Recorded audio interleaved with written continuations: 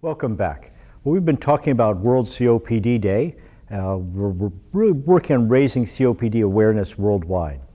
We've gone over what is COPD, risk factors and symptoms, pathophysiology, the difference between asthma and COPD, some global strategies, and the beginnings of diagnosis and assessment.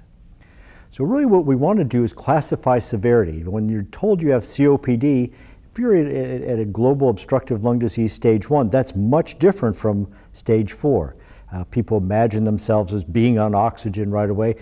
Really what we want to do is stop that downward slide, and that means stopping smoking. We're going to talk about assessment of COPD, risk for exacerbations, combining assessments, the comorbidities, and really, again, the differential diagnosis between COPD and asthma. So here's what we're looking for. We talked about spirometry. That was that biggest breath in to biggest breath out, and how much air you can get out in that first second. So if you have this 10-year pack history of smoking, your FEV1, the amount of air you get out in the first second, for your age and height and weight, if you're over 80% of predicted, time to stop smoking. Time to get your flu shot. Get your pneumococcal vaccine. As we look at gold stage 2, now you've affected your lungs. You're less than 80% of predicted. You may be as low as 50% of what we'd expect. Hopefully, after a bronchodilator, your lung function is improved and the medications are going to be helpful. Now, as we move more severe, so my patients who are at moderate and said, you know, I just don't want to stop smoking. Now they're at 50% to 30% of their lungs. So if you can imagine 2/3 of your lungs is thrown in the trash, makes it awfully hard to get upstairs, makes it hard to wash the dishes, makes it hard to walk to the car, makes it hard to leave the house. And then that final gold stage 4, the very severe, you really need to make some decisions about your life. The amount of therapy that it's going to take, the amount that's, of improvement you'll get even with aggressive therapy. You've reached some very difficult decisions and need to talk that over with your doctor. So when we assess symptoms, we're also looking at a history of exacerbations. The spirometry, of course, we want to make sure that you're having this measured and in terms of your therapy, that you've improved or at least stabilized. The problem is if you have 2 or more exacerbations within the last year, your FEV1 is less than 50%, so you've thrown away half your lung. These are predicting a high risk for going to the hospital and even a risk of death. So we use that combination of exacerbations and spirometry, so how that air is moving through. And again, 1 or more hospitalizations for COPD should be considered a high risk. At our hospital, we are putting in place, through our respiratory therapy program, a respiratory care manager.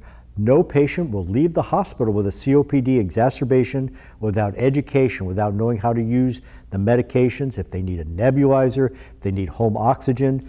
And then we have a program of 4 nurse case managers as well as 2 community health workers who will be doing home visits. The Livingston Visiting Nurses Association is going to be doing home visits. We're going to be involving people in exercise through the Better Breathers Clubs. So when we look at this combined assessment, we can kind of break it into those 4 quadrants that you see. We're looking at A, low risk, less symptoms, little limitation, maybe 0 or less than 1 exacerbation a year. And in terms of looking at how you feel, your life is unaffected. If we do a questionnaire, you can go to your car, you go out in public, you can do your chores around the house, you can walk upstairs, so you don't really feel a sense of breathlessness. Low risk, but more symptoms, now you're starting to have more problems in terms of your activities around the home. As we move into high risk, so people who have continued to smoke or in gold stage 3 and 4, are having those 2 exacerbations a year, but still are able to function well, we have to introduce more therapy. As we move into the high risk, more symptoms, these are the people who we call frequent flyers. They're in the hospital frequently, particularly during the winter months. Now the other problems are that COPD is generally not found all by itself.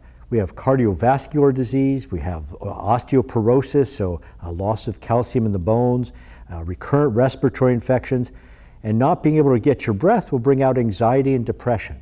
And with that comes not complying with medications, not going to doctor visits, not taking care of yourself, not eating properly, not exercising. Diabetes, lung cancer, and what we call bronchiectasis, which is the lung inside the lungs, the little hair-like cells called cilia. There's now scarring and that mucus piles up. It's like leaving a glass of milk out. It's just an easy place for bacteria to grow. And all those things will additionally affect that mortality and the hospitalizations, and they need to be looked at routinely. So having a primary care physician who's keeping track of all your problems, as well as helping you to stop smoking, giving you access to medications, and getting access to home care, particularly if you've been hospitalized. So when we take a look between COPD and asthma, the COPD, we tend to see more of that onset later in midlife. The symptoms are slowly progressive, and generally there's a long smoking history. Maybe less so the industrial exposure, but we have people who've worked in foundries and so forth.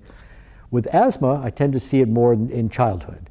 And people can outgrow their asthma, then they tend to grow back into it age 35 to 45. We fall apart a little bit. With asthma, the symptoms vary more day to day.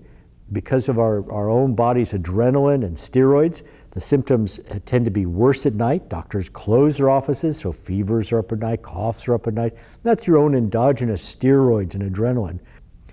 With asthma, there's additionally allergic rhinitis, so hay fever and allergic salute, eczema, terribly dry skin, and oftentimes a family history of asthma. So in summary, really what we've been looking at now is classifications of severity, assessment of COPD, the risk for exacerbations. We combine the assessments for asthma and COPD.